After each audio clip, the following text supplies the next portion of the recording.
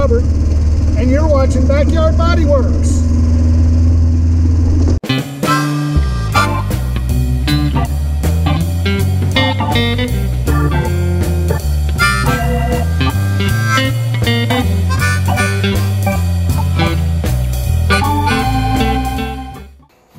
Hi guys, you are watching Backyard Bodyworks. I'm Robert. Thanks for stopping by the shop today. Today is Saturday, September the 14th, and we are working on I think we're going to start with the lower A post and work our way towards the back of the car. Because the lower A post has got probably the most work that needs to be done to it because of that front where it meets up with the front firewall. There's a little strange or something strange going on there. Not necessarily from any kind of accident. It's just, I think the piece just needs to be worked a little bit because it's more of a 90-degree angle instead of a nice soft curve to meet that arch where that front piece goes over it. Now it probably won't work it too much. I mean, we'll try to get it as less of a 90 and more of a curve as possible, but I don't think we're going to be able to do, exactly, get it perfect. If we get it perfect, wow, oh, yay. So without further ado, we will go ahead and get started on the lower A post, and we'll go from there. It's, because this week is the short week, so we're probably not gonna get much done this weekend, but we're gonna try, especially since my dad's birthday today. He's turning 85 years old today.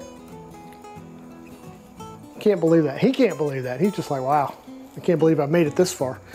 So anywho, without, let's go ahead and get started, and we will go ahead and show you our work. Stick close, things are moving.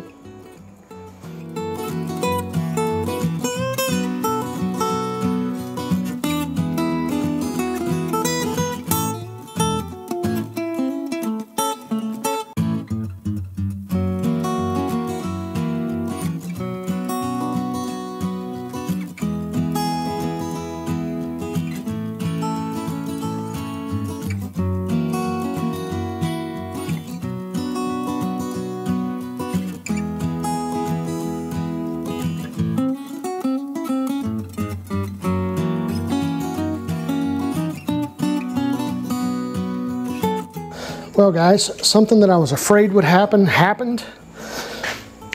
I broke the welds here on my bar, so before I move anything, I need to weld this back up. Otherwise my door gaps may or may not be lined up like they should.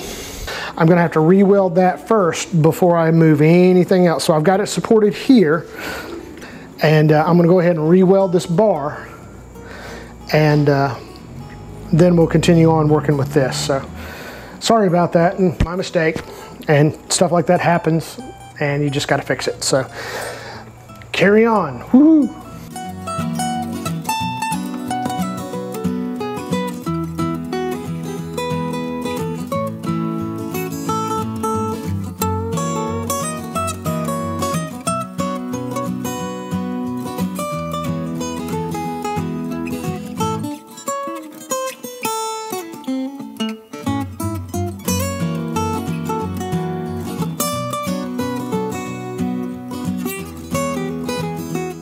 Alrighty, well, it seems that I'm having some similar issues to some of you guys out there, and it's due to the parts being aftermarket. They're not OEM, they're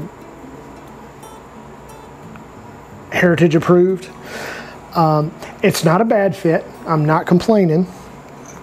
It's an observation that a lot of you guys have had, and I'm having, like I said, it's something that obviously is the norm versus, an exception. Some of yours is a little worse than others. Mine doesn't seem to be that bad. This piece these beige pieces, I'm kind of, wondering, where they're made or who made them or what the deal is with that. The black pieces, the Motor Heritage approved that have the little sticker on it, not so much. They seem to be, I would call it within tolerances. and you just got to work the metal. That's just a norm. You know, any car that I've ever worked on, when you get, you know, parts to replace panels and stuff like that, they don't always quite fit. I mean, they fit, but you have to work them to get them into the right place, I guess. It's unless you've experienced it or know what or have worked in the field of, you know, auto body technology, then it's hard to describe. You have to experience it. It's just parts don't fit, and you've got to do your metal work in order for the parts to fit. And that's what I'm discovering here. This is a little bit short when this piece goes in, and then this piece right here is something's. It's going to need to be worked. As you can see, it's a little bit concave through here, and it should be flat. And then right through here where my pinky is, you can see that it's a little bit. There's a gap right here, and that should be flush. So I am thinking that it's just going to require being worked a little bit.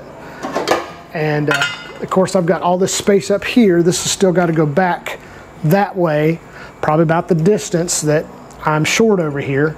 At least that's what it looks like. I mean, you can see where I made my cut here, and it's still just a little bit on this back edge here.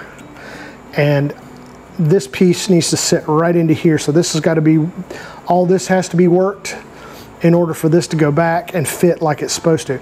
I'm happy with this fit so far.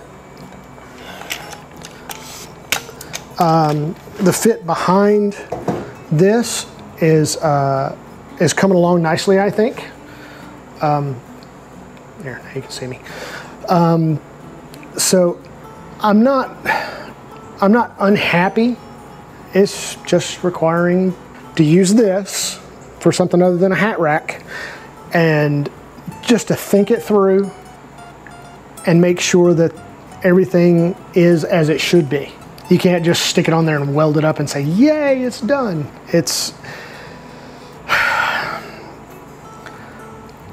can be a lot of brain work sometimes just to try and figure out, you know, how it goes. I think I described it in the last video. It's like a puzzle, and you've got to figure out how each piece goes together, and you got to figure out the fit and how it best fits. And then except with a regular puzzle, you don't have to work the piece to make it fit. It's already cut, and you just pop it in. Whereas this takes a little bit more finesse. All in all, I'm happy with the fit. This repair, I think, when I'm done, is going to be really nice. The parts that are, you know, that I'm putting in are they're good quality parts, not like that other stuff I've got over in the corner over there that I showed you several videos back. I don't know if we're going to get the A-post welded in as much as just fitted today, because it's 1 o'clock and Dad's going to be over here about 3, and I still got some cleaning up to do out here as well as inside. I don't want to leave my beloved in there cleaning up the house. You know what I'm saying, guys? We'll go ahead and finish fitting this stuff up, and then we'll call it a day. So stick around. I mean, we're not done yet, but we're almost done.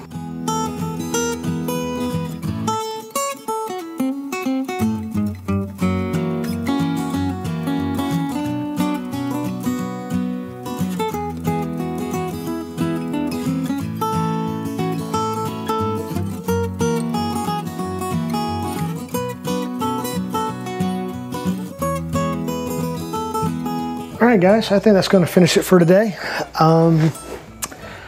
We have got the lower A-post in and fitted. We've got the strengthener fitted. We've got the inner sill fitted. It looks good. I'm really pleased with the fit.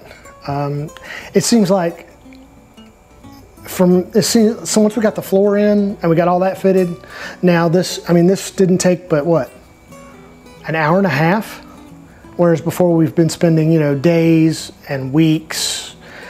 And I think that's indicative of what we've done. We've done a lot of the work already, and now it's just making sure everything, you know, fits up and is ready to go. And all of our prep work has paid off, because things are just, you know, I wouldn't say bolting into place, but things are, you know, relatively fitting relatively nicely. I'm happy with the fit of the lower A-post. We stretched that corner a little bit and made it a little bit more of an arc instead of more of 90 degrees, and we got a nice fit there. The plate here in the front is looking really good. I don't know if you can see that or not from back there, but you know, I've got a nice flush fit right here against this plate with the A-post, especially down in here. Got a nice fit along this top edge here and around this corner and down the other side. So nice fit here. I'm still kind of concerned along this bottom edge because it's really, really long compared to the other pieces. I don't know if that's because it's a jacking point, or it's considered a jacking point and therefore it's got a little bit lower, you know, for whatever purpose, or that's just the way they cut it, and you know, they just didn't cut it, you know, all the way, and they cut it long. Who knows? All I know is that everything seems to fit. I will try and put the door on later. I don't know if I'm going to put the door on now, or I'm going to wait until I put the outer sill on and move the outer sill around with the door on, so I can see how this gap along the bottom and this front edge and the back edge kind of pans out. So all in all, you know, for, you know, a quick Saturday afternoon jaunt, we did a lot of work in this hour and a half, and I am very pleased with how it looks. Now, we will not meet back here in the shop until Wednesday, because I don't see me getting out here and working during my work week. So there's a lot of other things that need to be taken care of that require that window of opportunity that I have between waking up and going to work. Of course, the car plays second fiddle to that. I think that we are ready now for when Wednesday gets here, and Wednesday we'll go ahead and start welding the lower A-post in, I think. Thanks for stopping by the shop. Take care until Wednesday, and we will see you back here then. Hello, puppets. Welcome to my shop. You're watching Backyard Bodyworks. I'm Robert. Today is Thursday. It's not Wednesday. It is Thursday, September the 19th. The snake project is done. We finished that up this past weekend. I've gone through my week of work, and now I'm off, and I am back to working on the A-post. The goal for today is to get the A-post finished, as far as getting it fitted, which it's pretty much fitted, I think. Tweaking the fit and getting it welded in. Now, as far as the inner strengthener and the inner sill, we're going to try and get all that done this week, but maybe not necessarily done today. So let's go ahead and get to work. Thanks for stopping by the shop. Let's get to work.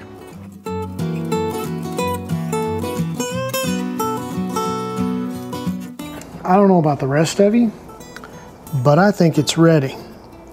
I think what we need to do now is just drill the holes for the plug welds and go ahead and start putting welder to metal, because I've got a great fit. I'm very pleased with the way it fits. Just go ahead and start welding, I guess. All right, what's the worst thing that can happen?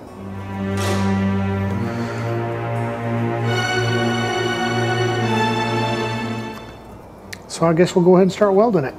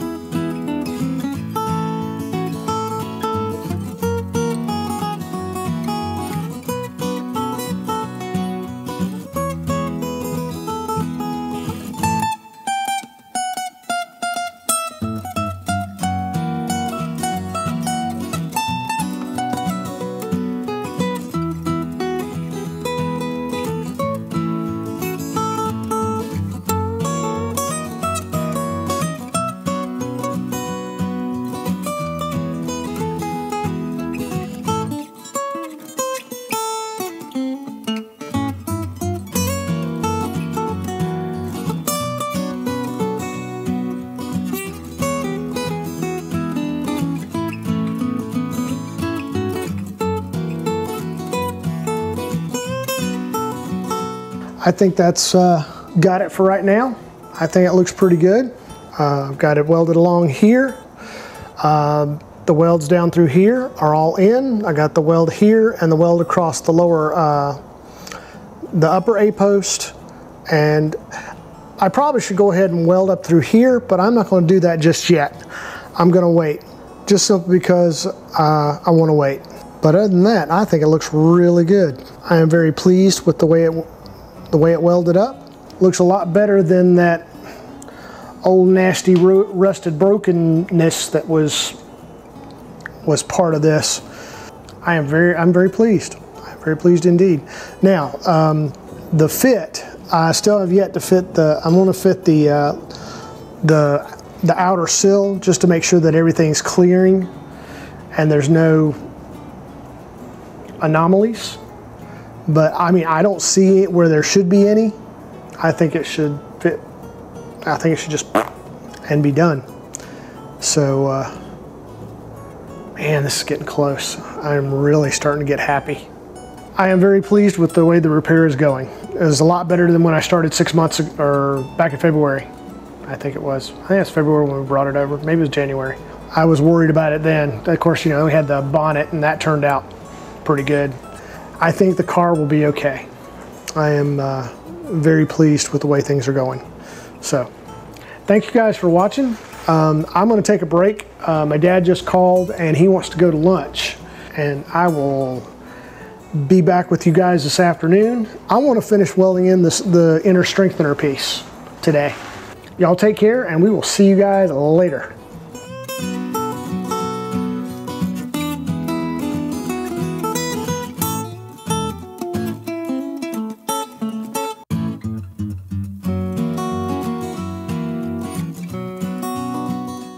That's a pretty good fit, I think. We're very pleased with that fit. All right, it's almost 12 o'clock. I'm gonna go ahead and break for lunch. I know I said I was going to before, but I was wanting to fit this up to see what it looked like. And I think it looks good. Y'all have a good day. Bye.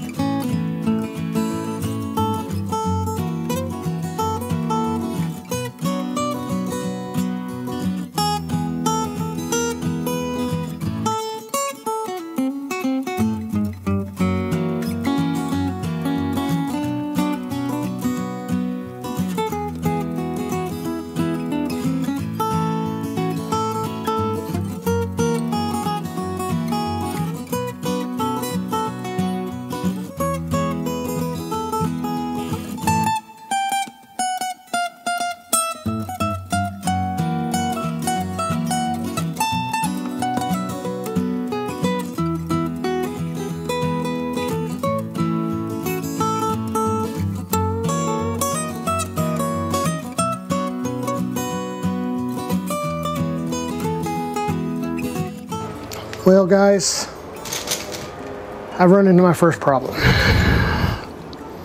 My first real problem.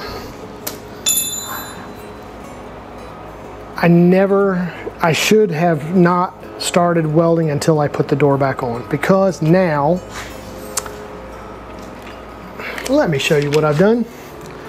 I have made it incredibly tight through here, because remember when I was fitting things on and the bar that I have across the door opening popped loose? Yeah, it's and it has squashed it. So now I'm going to have to think on what to do, because I've got the entire strengthener and the A post welded in. Yay! And I noticed it when I started putting the lower sill, the outer sill, getting it fitted, and now it's tight down here because it's done this. See, this is what happens when you get overconfident and you're like, oh, this is going to be easy. You don't think, and you don't think of the things that could happen you need to go through in order to make sure that things like this don't happen. So I'm going to have to figure out a way to stretch that door opening before I put the sill on. Because I mean, I've got it adjusted all the way forward as far as I can get, as far as those bolts will let me adjust the door, and it's just incredibly tight. Yeah, I'm just pissed now. Pardon my French. I knew better. Well, we will figure it out.